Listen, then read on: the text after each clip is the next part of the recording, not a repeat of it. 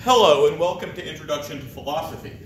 Now I know that many of you may have signed up for this course because you were interested, others because it was a humanities requirement that you wanted to fill with it, maybe a combination of the two, the humanities course to fill your requirement that you found most interesting, and maybe it's just a major requirement. But in every philosophy class there are at least some students who come in wondering, what exactly is it that I signed up for? What is philosophy?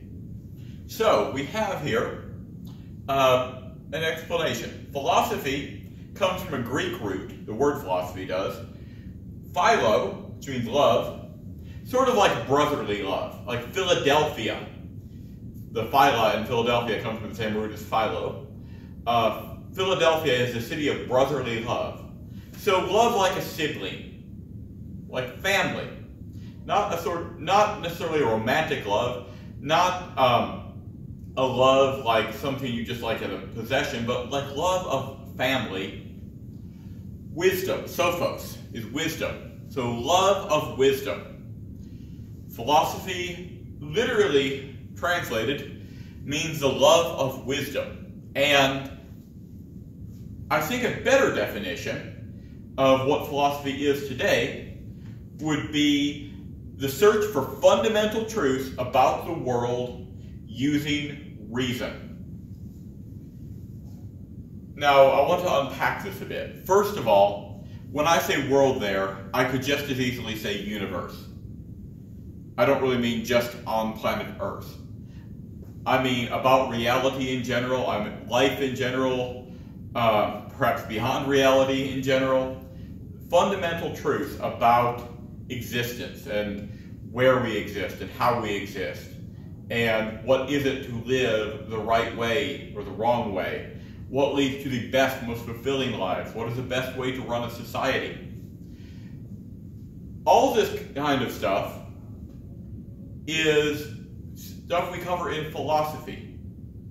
But if I put universe or start putting lots of descriptors in there, it makes it more complex. So I just said the world.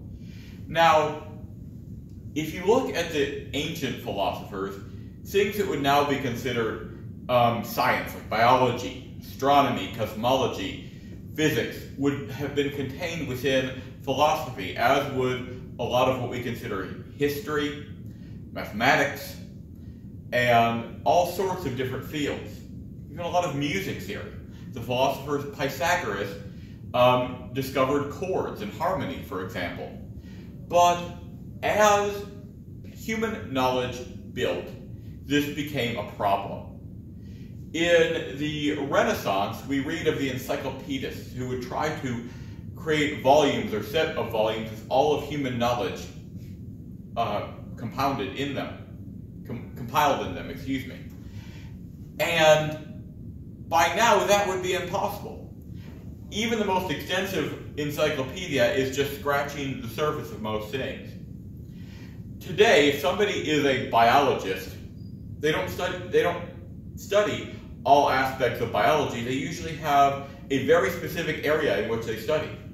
Or an astronomer, may study stars, or may study planets, probably a specific planet or two.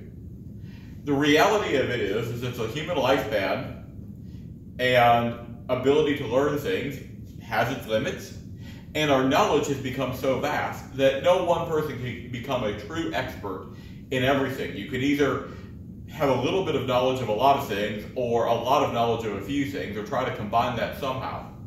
But when philosophy started out, we knew so little that one person really could be a master of everything. And so as these fields have branched off, philosophy is left looking for fundamental truths. What does it mean when we say to good life? When we talk about morality, are we talking about what is pleasing or not pleasing to God? Are we talking about some kind of code written into the universe? Or are we talking about what leads to the best life for the most people? Or are we talking about certain traits that are virtuous or not? What do we even mean when we say morality? Is it something that we all have to agree upon? And if so, how should that be applied? Whose morality should be used? If we can all do our own thing, What do we do if our values collide? For example, I might think it's okay to murder, but if you feel you have a right not to murder, we can't just, not to be murdered, excuse me, we can't just both do our own thing. So, what do we mean when we say right and wrong? What should be applied? If we talk about the nature of reality, what does it mean to know things? Does it mean we're absolutely certain? Does it mean we're reasonably certain? Can we truly know everything about any one thing? We don't know. These are the kind of questions we ask. What is the ideal way to run a state, or in other words, a country, a government? And there are, in addition to actual ways of running a government, there are some fundamental questions. Is the purpose of government to create equal opportunity and equal quality of life for all people? Or is it there to allow people to advance as much as possible or fail as much as possible? What is the purpose of government? Is it just to keep national security, or is it to take care of the people living within its power? There are all sorts of issues that are very fundamental that we explore within philosophy, even if a lot of things have branched off. And so I think we are going to have a very interesting adventure this term as we look into different aspects of philosophy and different things that philosophers explore. I think you will find it very interesting, and I hope that you will leave with more questions than answers.